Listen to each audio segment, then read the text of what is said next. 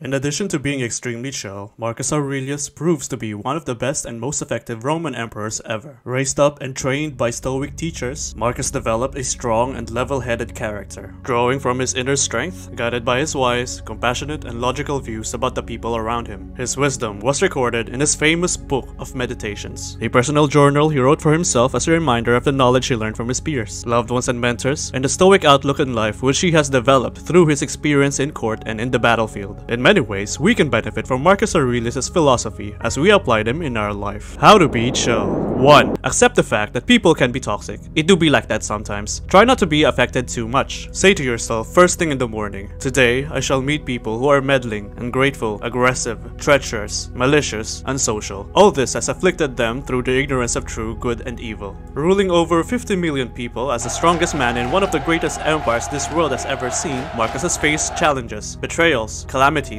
and wars all throughout his reign as emperor. The man basically was living a life straight out of Game of Thrones, dealing with dudes like this on a regular basis. Despite that, he did not lose control of himself and remained steadfast and effective upon dealing with these problems. This is because he understood the importance of self-control and being slow to anger. He does not let the toxicity of people affect his mindset. When someone does you wrong, do not judge things as he interprets them, or would like you to interpret them. Just see them as they are. In plain truth, the best revenge is not to be like your enemy. 2. Accept the fact that you can't control everything. You can only control the way you see things. First, that things cannot touch your mind. They're external and inert. Anxieties can only come from your internal judgment. Second, that all these things you see will change almost as you look at them, and then will be no more. Marcus Aurelius understood that life can be metal. His strongest general rebelled against him. His wife probably cheated on him, and he had to deal with a bloody war in the borders of the Roman Empire while his health was deteriorating. The only way he could cope with everything is by calibrating his mind to be zen about all that's going on, and in knowing that these unfortunate events can only have the power to affect people if they allow them to. Remove the judgment, and you have removed the thought, I am hurt. Remove the thought, I am hurt, and the hurt itself is removed. In order to achieve this level of mental clarity, the advice is to look inward and meditate upon the doctrines we have learned and the wisdom we have accumulated. No retreat offers someone more quiet and relaxation than that into his own mind, especially if he can dip into thoughts there which put him at immediate and complete ease. And by ease, I simply mean a well-ordered life. The doctrines you will visit there should be few and fundamental, sufficient at one meeting to wash away all your pain and send you back free of resentment at what you must rejoin. Number 3. Don't seek praise. Be humble and mind your own business. Because it is not right that the rational and social good should be rivaled by anything of a different order. For example, the praise of many, or power, or wealth, or the enjoyment of pleasure. All these things may seem to suit for a little while, but they can suddenly take control and carry you away. Marcus Aurelius understood how small people are in the midst of the cosmos. In the grand scheme of things, getting praise and all other superficial things are not that important. Look at the speed of universal oblivion, the gulf of immeasurable time, both before and after, the vacuity of applause, the indiscriminate fickleness of your apparent supporters, the tiny room in which all this is confined. The whole earth is a mere point in space. What a minute cranny within this is your own habitation, and how many